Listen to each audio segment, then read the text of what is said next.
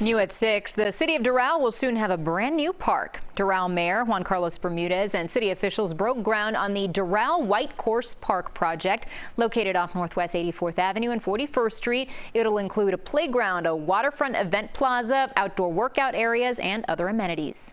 An exciting time. Our goal is a goal that very few cities have, which is to have every single resident within a 10-minute walk of a park. That's the highest standard you could have. It's very important to remember that Doral was the only city that incorporated without any real green space. So now, at the 18 years later, we're probably maybe the city with some of the best parks in Florida.